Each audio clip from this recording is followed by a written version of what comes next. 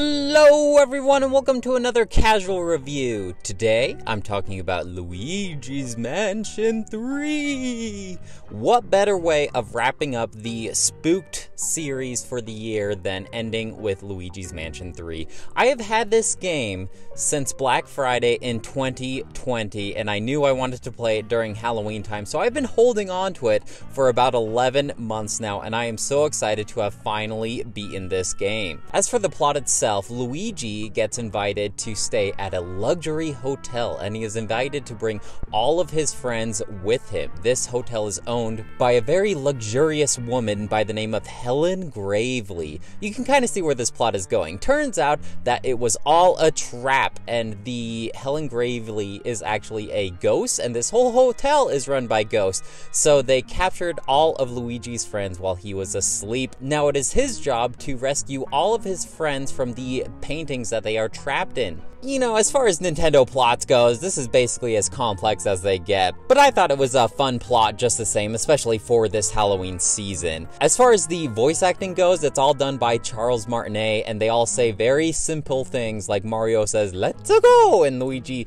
he's just, "Mario!" and he's all scared. I'm very disappointed to say that Luigi is not voiced by Charlie Day, like how he will be in the movie. I can just picture Charlie from It's Always Sunny in Philadelphia, his character, just like, "There's freaking ghosts everywhere and they captured up all my friends and I'm freaking out, man." I'm sorry, that was such an awful impersonation. I will be done with this Charlie Day impersonation forever. Don't worry about it. Seriously though, Luigi is terrified. Poor Luigi. He is tasked with this impossible task of rescuing his friends and he is just constantly shaking in his boots. He can't even hold his flashlight straight. He's just constantly shivering. This guy is terrified of every single thing, and it is actually pretty humorous, but I do feel bad for the guy. You know, when you're playing as Mario, Mario's just all happy-go-lucky, "Let's go!" and jumping around everywhere. He's never afraid of even freaking Bowser.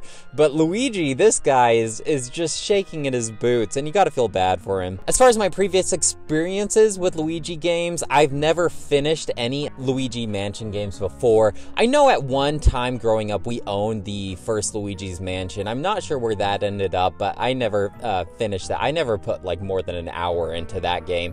I think that probably ended up with my older brother. Maybe I should see if I could borrow it from him so I can try it out, or get the 3DS version. Now I do actually own Luigi's Mansion 2 Dark Moon, and that's another one that I just dropped off. I couldn't get hooked onto the Luigi's Mansion games, and I've always been kind of confused because everyone who has played Luigi's Mansion just loves it. They champion it, and I just can't seem to really get into it, you know?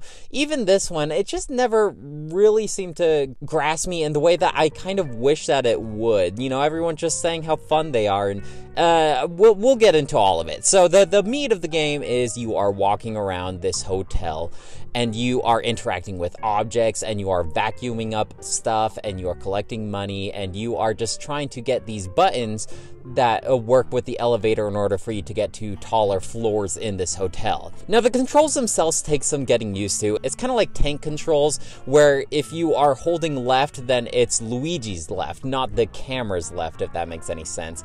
And then vacuuming vertically up and down, it just takes some weird configurations here. This is the first time ever that I've actually utilized the gyroscope in the Nintendo Switch, where I would use the right analog stick to vacuum left and right, but then I would tilt the actual Switch itself up and down to vertically vacuum up in those directions. Definitely recommend using the gyro aiming if you are playing this game. As far as Luigi's movement goes, it's very similar to Captain Toad if you ever played like that. He can only just walk around very slowly. He can't climb, he can't jump, and sometimes it is kind of frustrating because like it'll just be this tiny little ledge and up you have to navigate up this ledge, and it's just like, come on Luigi, just climb up that ledge. You can totally do it. It's just a little bit. Or like you just want Luigi to like crouch and crawl underneath an object, but he won't. He just stands and walks, and it's just like, come on Luigi. I've played 2D platformer games where you can jump just as high as Mario. What's your problem?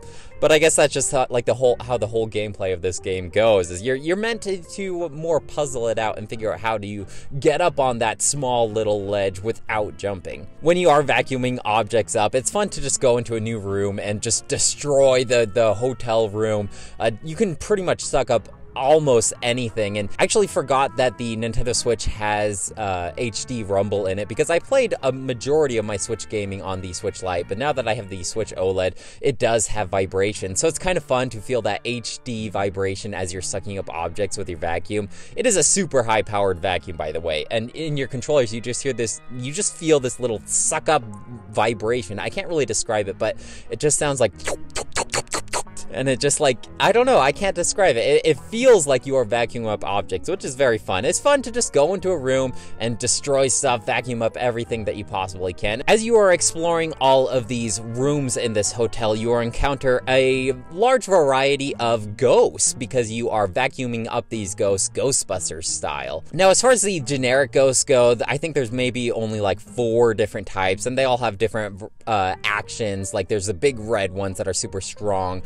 There's the sneaky ones that like to sneak behind you, the generic blue guys, you know, and there's, you have to use a variety of tools in order to suck up these ghosts. Like, let's say, some of the blue guys will have like a shield, so you are equipped with this plunger shot, and you shoot it at an object, and then you can suck up the rope, and that's Luigi's way of kind of like pulling an object. So you can utilize this plunger during combat and during your puzzle solving.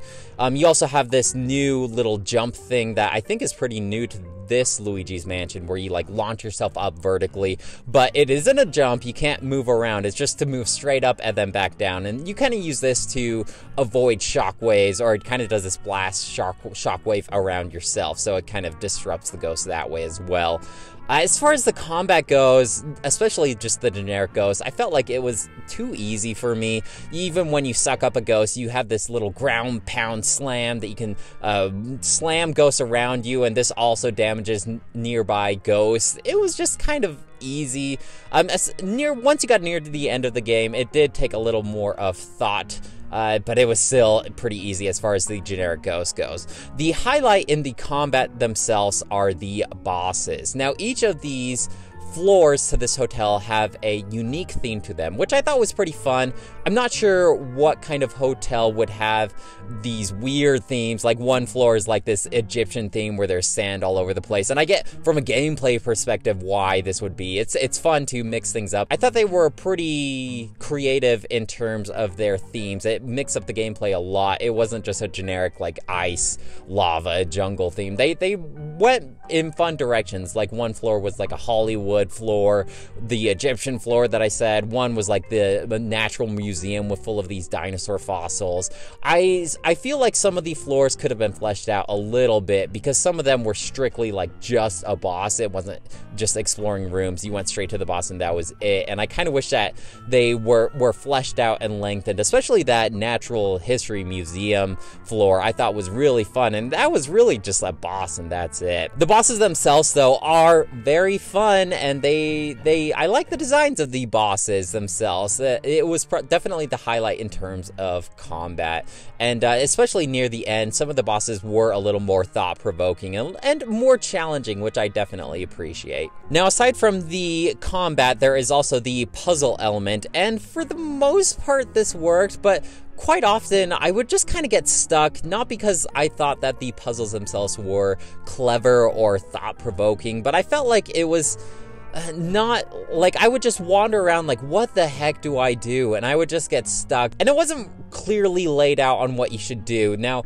as far as the puzzles go, it should be like, as soon as I solve the puzzle, I should feel, oh, that was clever, the way that they did that. But most of the time, it's just like, how was I supposed to know I was supposed to do that as far as the puzzles go? A lot of these puzzles revolve around the third unique thing about this Luigi's Mansion game. It is Gooigi. And this is where I feel like the two-player puzzle element really comes into play. I felt like this game was perfectly tailored for 2 players, and it did hinder the first-player experience because you would have to toggle between playing as Luigi and Gooigi. Gooigi has a couple of advantages over Luigi, like he can go through spikes and bars. So this is kind of like the little brother mode, you know, where if Luigi dies, you can just resummon him again. It's no big deal. This is where the little kid would play, and then maybe the more experienced gamer would play as actual Luigi. Luigi cannot go into water, though. He will dissolve that in that aspect. So you kind of have to do some puzzle solving elements by toggling between Luigi and Luigi, and I felt like this might have played a little more fluently if I was playing with another player. Now, this is all done through the aid of EGAD, this weird, eccentric scientist, and he is the one that equips you with your vacuum, and he will kind of give you some direction if you're being stuck via the virtual boo instead of the virtual boy. I know other Luigi Mansion games have you interacting with old Nintendo objects to talk to EGAD. Like, one is, I think, a Game Boy, and then one is a DS, and you use these objects to interact with him. This one, you just put on a virtual boy to talk with him, and it has that whole virtual boy red aesthetic whenever he puts it on, which I thought was a fun touch, and it was a fun little callback to some of Nintendo's past. But EGAD will contact you through this virtual boo to give you a little bit of help if you are getting stuck on one of these puzzles, and you just don't know what the heck you're supposed to do. Sometimes you would encounter a boss, and you can't quite pick up on some of the cues in order to defeat this boss. Eventually, he will help you. Sometimes I felt like this was very much appreciated, but other times, like, I'm just exploring. I'm not really progressing right now. I'm just trying to get some of the collectibles. We'll go into that in just a second. But if I'm just going for these collectibles, sometimes EGAD will bug you because he thinks you're being stuck on a puzzle, and it's just like, no, go away. I don't need help right now. I'll come to you when I need help, which is also an option through the virtual boo menu. You can just straight up ask EGAD for help. But yeah, sometimes I'm just wanting to explore. I'm wanting to suck up objects with my vacuum. I want to get money, and this game has a ton of cash money in it. You are exploring this hotel, and you are sucking up dollar bills and coins and pearls, and in the bottom corner is this number keeping track of your currency. This racks up a ton of cash. Luigi is flush with cash, baby. He's sucking it all up. And what can you do with money? I feel like the money itself is actually pretty useless. You can go to EGAD's laboratory and you can spend this money on 3 separate things. One is a extra life. So if Luigi dies, you can use this golden bone and Polterpup will come and heal you. Now, I felt like this was actually pretty useless because if you die, it's a game over screen, but it just checkpoints you right outside where you died. So I felt like that was pretty useless in terms of money. I guess if you didn't want to sit through a whole game over screen, you would buy some of this. The other 2 are to help you find collectibles. So there are 2 collectibles in this game outside of money, that is. One are boos hidden throughout the hotel. This kind of gives you some incentive to backtrack to previous floors that you've been on in order to find these boos. So capture all those, that's one collectible. Another one are a set amount of gems hidden on each floor. And this is an additional little puzzle element that you can look out for. As you are exploring the floors, you can get these gems, and there are themed gems depending on which floor you're on. So let's say you go to the whole gym floor. The gems themselves might be in the shape of dumbbells. And I initially thought that I would have to backtrack to get these gems because I thought that Luigi's Mansion kind of worked like a Metroidvania in some aspects. I thought I would be unlocking powers as I progressed through the game, and then I would have to backtrack using those new powers. But once you get into about a 1/5 of the game, you're set with your tool set the whole time. Like, you're not gonna get anything new. What you have is what you get. And so technically during each playthrough, during each floor, you should be able to get all of the gems that you possibly can. And where I'm going with all this collectible thing is when you are in the store themselves, you can get little indicators that show where these boos and these gems are located. But if you aren't interested in that, or if you just want to look up this stuff online, this makes spending money quite useless. The only purpose outside of the shop for your money is your ending rank, and this will show a little something. I won't go into it here, but I got a rank B, so I could potentially get more money in my bank and I would get a rank A at the end of the game. But that's pretty much it. The only other thing outside of that rank is it's fun to shop and it's fun to just suck up a ton of dollar bills, I guess. It's satisfying. It makes this little arcade noise. It's fun. Now, as far as the collectibles themselves, I got to the end of the game and I was kind of thinking I got most of the gems. Like, I would obviously go for these gems as I was playing through each floor, but I didn't get all of them, and I certainly didn't get any of the boos. I got maybe like 1 or 2 actually. But I thought to myself, like, do I want to go back and look for all these gems and boos? I've been playing this game for a long time. It's actually kind of a longer game than I would expect. At this point, when I reached the final boss, I was about 14 or 15 hours in at this point, which is longer than I thought. But I was thinking about it. Do I want to spend more time looking for these gems? So I looked it up, what the rewards were for these boos and these gems, and I'm not gonna say it here, but I thought, I'm good at this point. So I just went straight to the boss. I didn't 100% complete this game, but for you completionists out there, it might be fun to puzzle out where some of these gems are hidden. When you do backtrack, I kind of wish that when you cleared a room, it was cleared for good. But as you are backtracking through these floors, trying to get these collectibles if you want, enemies will repopulate the room. And for some reason, I didn't like that. I liked it just being like, okay, this room is done for good. I've completed this room, no more ghosts. I can explore at my own content. But I didn't like that they respawned. And you don't have a whole lot of incentive in combat if your progress isn't being blocked. You can just run straight through these ghosts to go to the room that you want to. So there's not, there's just not that much of an incentive to do this combat, especially since it's not even that fun, in my opinion. There are some fun things to take away from this game. Like I said, I love to vacuum up all the little objects. I like to rack up my money. I do like the characters themselves, especially Egad and Polterpup. I love Polterpup, such a good boy. My significant other, she was watching me one time and she's like, why doesn't Polterpup have ears? I don't like that he doesn't have ears. And ever since then, I keep looking at Polterpup's design and I'm like, yeah, why doesn't he have ears? He'd be cuter if he did. But I still really enjoy Polterpup. Probably one of the better Nintendo dogs. Definitely better than Poochie for sure. I can recognize that it is a good game and enjoyable and probably really fun for a lot of people. It's just not really my kind of game, I guess. I did beat it and I'm glad that I did play through it and beat it, and now that it's in my collection, I like it. And I just wish that I liked it as much as other people did. And you know what? That's the beauty of, video games and media as a whole. Not everything is going to be for everyone. And we can just, I'm happy for the people that did get Luigi's Mansion 3.